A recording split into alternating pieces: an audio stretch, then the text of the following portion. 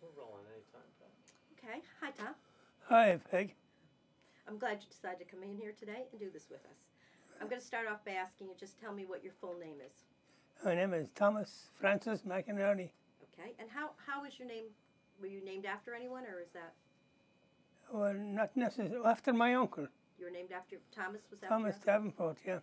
Okay. And what part of Ireland do you come from? I came from a place called Kinvara in the county Galway, Okay. And where were you born? in Ireland. Yes, but where? Were you born at home or in a hospital or Oh, I was born at home. in Kinvara? Yes. Okay.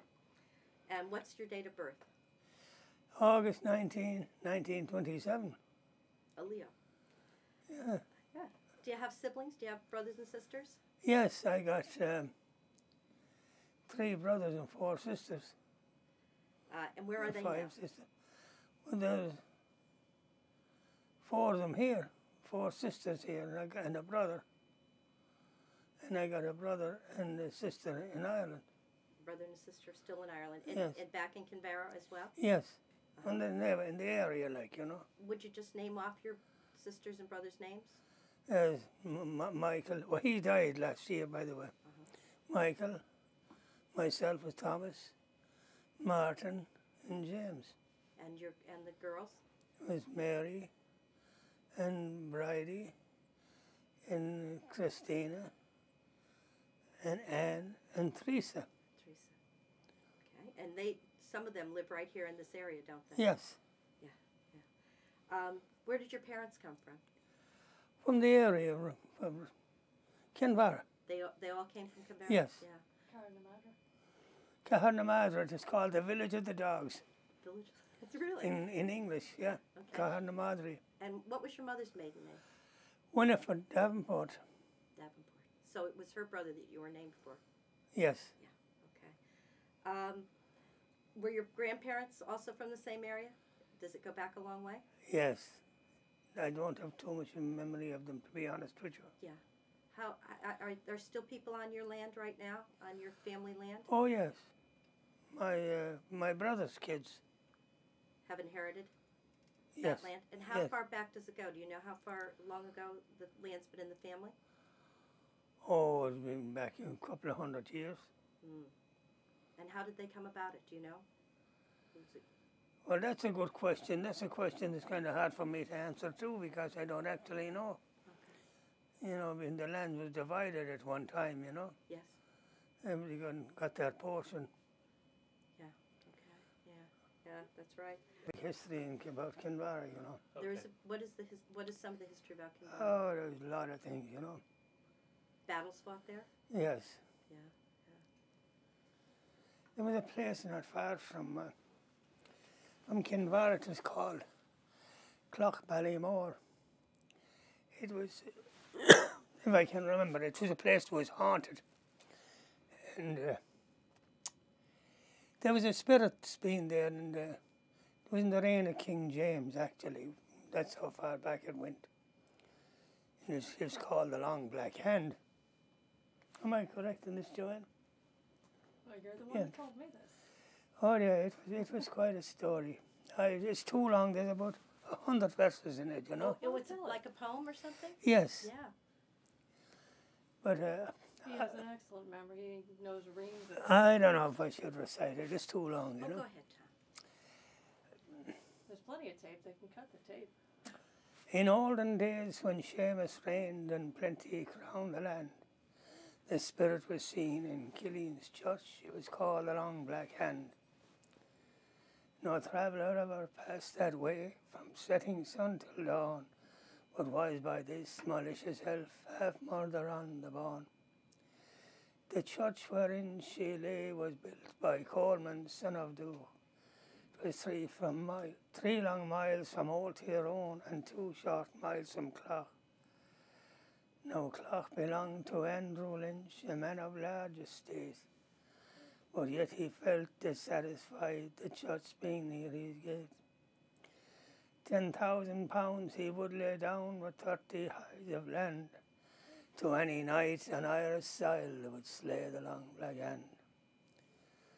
And with that too his daughter Kate, a maid divinely fair, whose golden tresses loosely hung down her shoulders bare.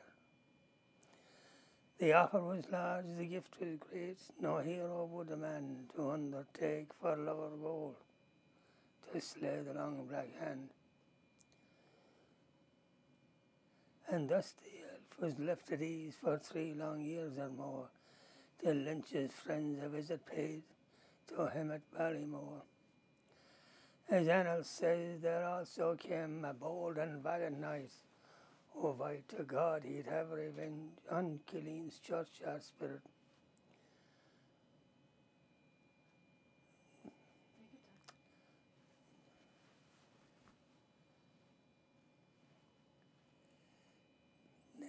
Jeez, I kind of forget it, honest to God. It's beautiful. It is quite a He's poem. got a million of these. It's beautiful. There's one poem about the Feile, McMorrin's Feile. Oh, I John don't know Burton had that. said, you know, I bet nobody that's not written down any place. Yes. And I think that somehow I heard that about the long black hand someplace before. You probably did. I know it all too, mind you, but I seem to get kind of caught in it And here is now. that's a Kinvara poem? Yes. From the Kinvara Oh, area? yeah. Yeah, it's beautiful. With the long blonde hair. Oh, Yeah. that's beautiful wording, huh? Do you know who wrote that poem? Oh, God, I don't know. That's as old as Methuselah's cat. And how did you learn that poem, Tom? I learned to go to school, believe it or not. Did you? Did you Yeah. have to learn a lot of poems when you were in school? I mean, was that required? We did, a few of them. The interesting ones, you learn fast, you know. Yeah. You had more of an interest in it, you know. Yeah, I would imagine. Yeah. And what was school like? What was school like when you went to school? Joanne Well, said you had an interesting story about your first day. Oh, when I went the first day I went to school, I didn't go the first day. Myself and my brother, we could pass as twins, you know, because there was only 13 months in the difference between us, and we looked so much alike. But I didn't want to go to school the first day. I wanted to find out from my brother what it was like, you know. So I went the second day. We had to bring our birth certificate. We had a little copy, we used to call it, you know. So and I lost it on the way going to school. And the teacher asked me where it was, you know, and I said, oh, Jesus, I lost it. How old were you when you started school? I was 7. 7. 7, I think about 6.5 or 7, you know. And what was the school like? It was, those girls and boys, the boys were in one part, and the girls were, well, there was no girls in our school, right enough, in the first school we went to. But we had the first, second and third in the upper level, and the 4th, 5th, 6th, 7th and 8th was in the bottom, you know. And you went on, each year we went on to... And how many teachers would have been in a school that size? 2, 2 teachers? that's all. And how many students would be there? Oh, there was quite a few, you know. You figured maybe there must be 70 or 80 altogether. In the whole school? In the whole school, Yeah. there would be maybe more than that. And what in time both would ones. school start in the morning? How long would 9 o'clock Until to when? 3. Till 3. 3 in the afternoon. So you brought your lunch to school? Yes, And in those days there weren't school buses, I'm sure. no school buses. We walked 4 miles in the rain and everything. And how about summer vacation? Was there summer vacation? 6 weeks, we got 6 weeks, I think it was in July and August. Then I remember reading about people bringing turf to school for the fires. we didn't, mind you, but they did in parts of the country, you know. But they used to get it delivered, lorry load, as we used to call it, you know. Yeah. To whatever.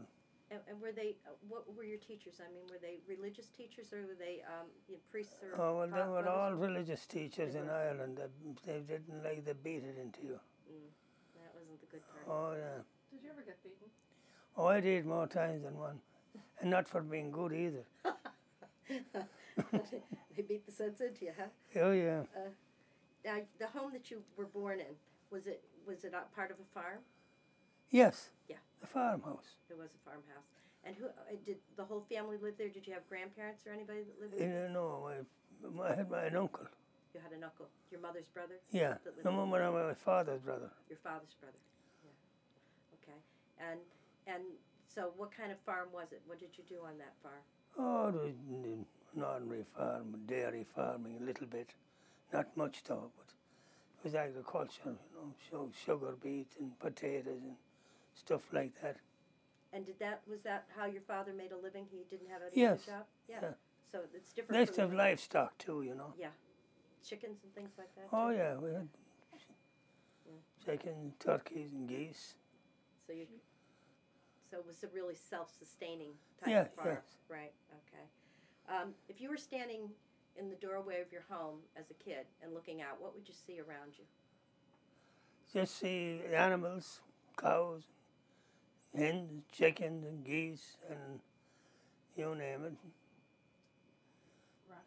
Rocks and more rocks, yeah. Rocks and more rocks. Do you have a lot of stone walls around? Oh, indeed we did. What was it that Cromwell said about Kinvara, Galway?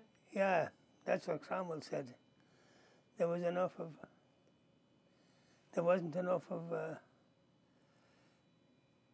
what the heck did he say anyway? There wasn't enough of land in it to bury him in, and there was not enough of water to drown him. And I don't know what the third one was. There was trees to hang him from. Oh, no trees to hang him from, yeah. That was Cromwell's version of it. Yeah. Did you live close to the sea where you were in Galway? You're close to the sea where you were in Galway. As close as I am here. Yeah. Yeah, that's close. Yeah. You're close here, yeah. What kind of things did you do that were fun type of things when you were a kid? I think more or less sports, in the line of sports, was hurling more than anything else. Our part of the county was a great place for hurling. And were you a hurler? More so than for football. Oh, yes. And how were you a local hurler on the local team? Yeah, the local team, yeah. And how old were you when you started that? Almost eight, I guess, at 9. When we started the school, we brought the hurley with us. As a matter of fact, we liked it so much we used to take it to bed with us, the hurley. Really? That's right. Yeah. So nobody would pick yours up by mistake and go up with it. Oh, I yeah. bet. And did you play it all through school? You were a hurler all through school? Yeah, we used to play after school too, Yeah, yeah. And you were on what kind of a team? You were on a Galway team or on a school team? That was a school team, a parish team we used to call it, like. Okay, yeah. What was your parish, by the way? I didn't think to ask you that. The Kinvara parish. Kinvara parish, okay. That's one of the oldest churches in Ireland, too. It is. Is it? It sure is. In Kinvara, it's supposed to be the oldest church in Ireland. I'll have to go and take a look at that the next time I'm there. It'll be worth it. Yeah. What kind of things did you have to do around the farm? What were your kind of chores did you have to do to help the family out? Well, we planted potatoes, and we had turnips and sugar beets when it came in. Then we had the corn. We used to have to cut it, and when it was ripe, and thrashing it, and all that. How about turf? Did you have to dig the turf? We didn't have any turf in our part of the country. There was no bog in our part. In that particular part of Galway, there wasn't any bogs. Is that unusual? Pardon? Is it unusual? Well, yes and no, because there was so many rocks in it, I guess there was no room for turf. Where did you get your turf from then? We used to buy it. It used to come from Connemara, more or less, and some from County Clare, too. And then when you bought it, you still had to do the stacking. Oh, yeah, we'd make a reek of it, we used to call it, and cover it with straw to keep the rain off it, And what did you feed the animals? Oh, we fed them. They had the grass, and we had turnip for them, and hay, stuff like that, What was your favorite chore? My favorite? I didn't have a favorite chore, to tell you the truth.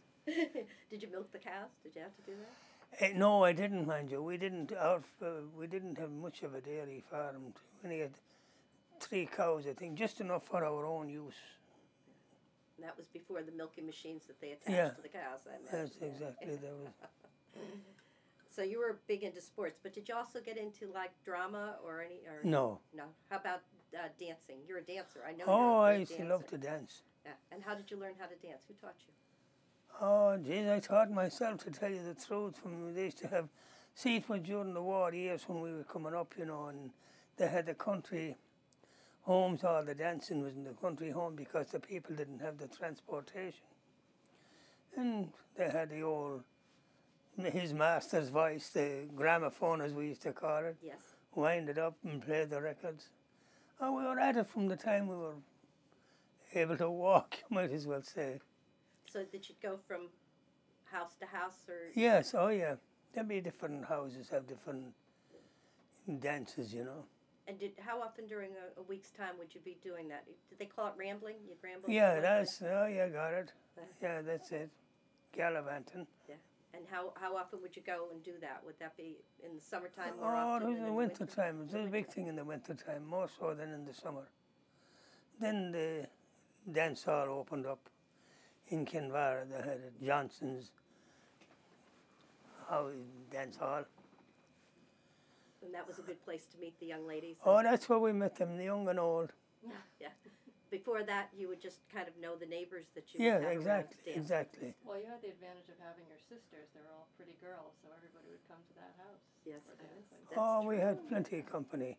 Yeah, I would imagine that's right. Yeah, and did you have storytellers too that would come? Would that be Not that something many, mind you. There wasn't any great storytellers. There was a few here and there, like, you know. Yeah, I remember cousins telling me about, I guess, traveling people that would just show up at certain times of the year, and they would bring the news of what was going on. Oh, they used to be, they called them the Tinkers.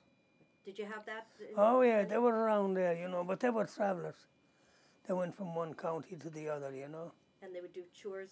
Oh, they wouldn't do any chores for you. That was begging, you know, more than anything else. Okay. They used to always, like, they'd set up camp and stay for 2 nights or 3 nights. All depended, you know. Yeah. Especially in the month of in July, you know, when the potatoes would be ready for digging, you know. They'd camp near them and do a job on them at night time. Oh, they Help take themselves. away the. Oh, yeah, help themselves, you know. Oh, yeah. Does Kinvara have any like special festivals or anything that it has regularly? Not in my time, they didn't have too much. Like I said, it was the war years and there wasn't that many.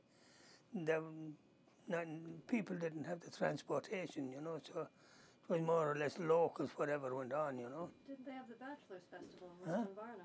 The Bachelor's Festival. Oh, yeah, but I didn't, that was after my time. That Did was that the come? first- That started after your time. Yeah. Western Varna? I thought that was ancient for some reason. Oh, Hold on one second. wasn't it? Mm-hmm. Well, that's it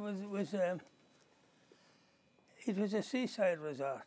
Actually, well, it wasn't actually a seaside resort, but they had sulphur baths there. It was a place where people used to go that had rheumatism. It was Yeah, curative. Pardon? Was it curative? If you went Yes, oh yes, it was. They had a rhyme about it called Cured and Listone Varna, where the sulphur waters flow.